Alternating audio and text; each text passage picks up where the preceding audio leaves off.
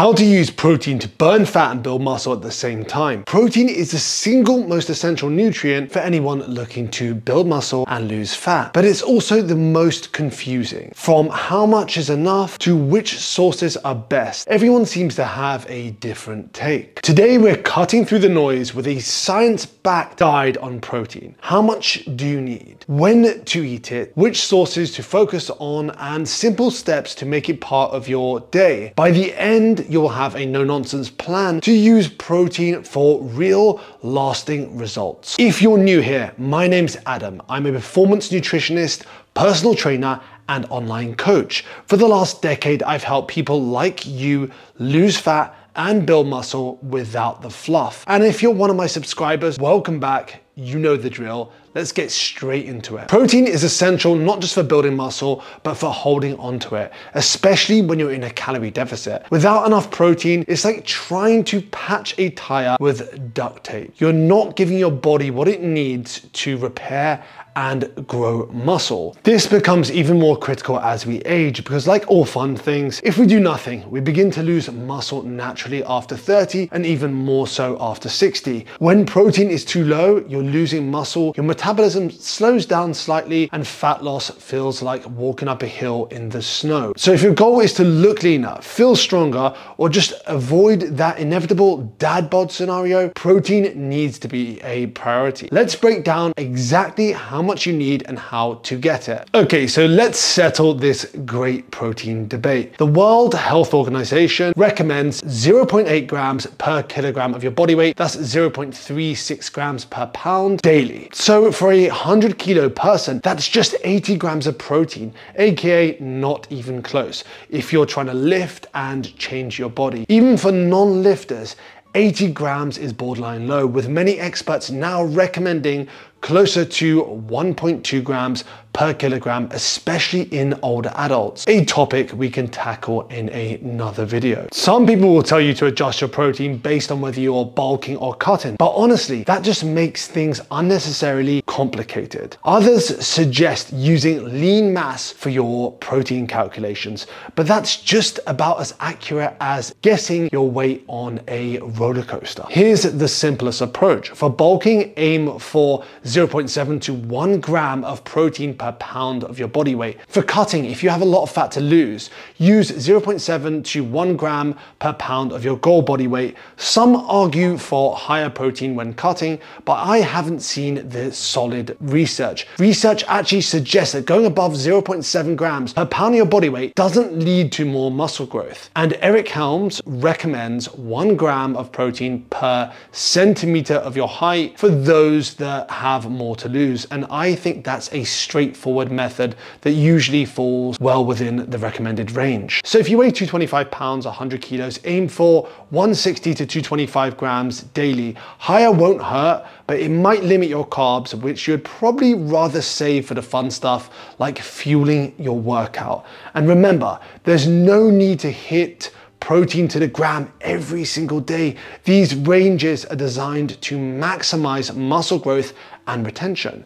Missing a mark once or twice won't undo your progress. Just aim to get as close as possible most days and don't sweat the small stuff. If you would like to learn how to lose 8 pounds of fat in the next 30 days while building or retaining muscle, head on over to the description and join my free course. Total daily protein matters most, but to some degree, timing can give you a little edge.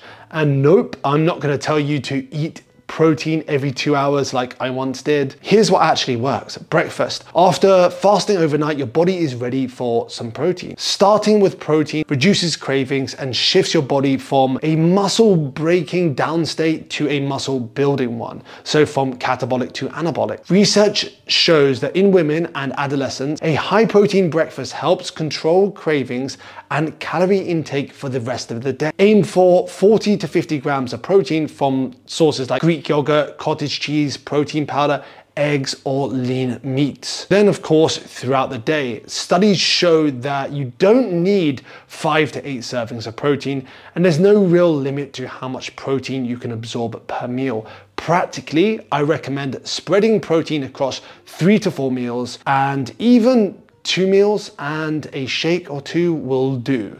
This approach will help prevent energy crashes, improve digestion, and help keep appetite under control, better than 1 or 2 huge servings. Some people also suggest protein before bed to reduce overnight muscle breakdown. The effects are minor, and for me personally, it's a big inconvenience. Sure, if you're hungry and you want to dot all the I's and cross all the T's, have around 40 grams of slow digesting protein, like a casein protein, cottage cheese, Greek yogurt, or something like that. This will help increase protein synthesis overnight.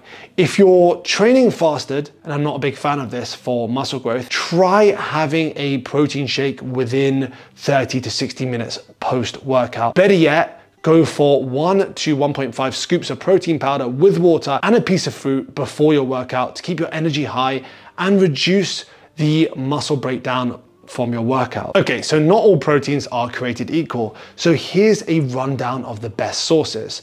Animal-based proteins are generally more effective for muscle growth due to their complete amino acid content, like lean meats, like chicken, beef, fish, dairy products like Greek yogurt, cottage cheese, and also eggs. Whey protein is also a top choice for its leucine content. Let's say you're vegan, you can still build muscle with quality plant-based sources like soy and pea protein. Obviously, you can get protein from stuff like quinoa, beans, pastas and stuff like that. These are lower in essential amino acids, so mixing them like pea and rice can actually help. Vegan protein powders are also a good choice if you need the extra convenience. And in terms of supplement, BCAAs, save your cash unless you're vegan and you need to fill in amino acid gaps. But even then, I would recommend EAAs, that's essential amino acids, over BCAAs. BCAAs are just hype. Instead, hit your protein targets with whole foods, add in protein shakes as backups. Here's how to hit your protein targets. Calculate your daily target. Use 0.7 to 1 gram per pound of body weight or goal body weight. Then spread your protein across meals.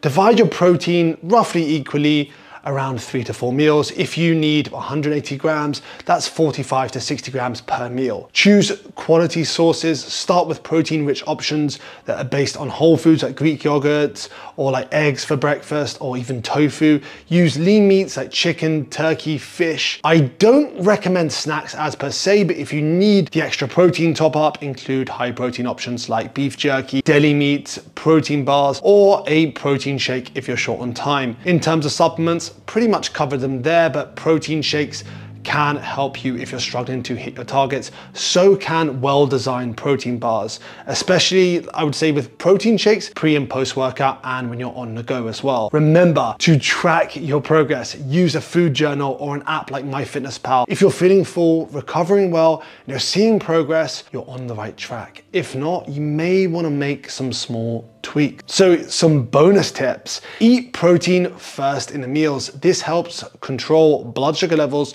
reduces cravings, and makes it just easier to hit your goals. And I want you to focus on consistency over perfection. Protein doesn't carry over like carbs or fats, so try to hit your targets daily. Maybe fill in the gaps with a protein shake to stay on track. Now let's clear up some common myths. Too much protein will turn into fat. Studies show that even really high protein diets, like really high, don't lead to fat gain, even when calories are slightly higher. Excess protein is typically used for energy or excreted. So is a high protein diet safe in the long run? Yes.